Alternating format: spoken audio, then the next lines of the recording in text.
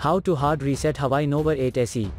Step 1. At first switch off the mobile by pressing the power button for a couple of seconds. Step 2. After that push volume up and power keys for a few seconds. Step 3. Let go of all buttons if recovery mode shows up. For further detailed guide, please check the link in the description. There you will find further steps on how to hard reset your smartphone.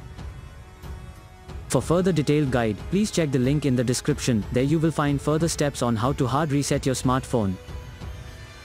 For further detailed guide, please check the link in the description. There you will find further steps on how to hard reset your smartphone.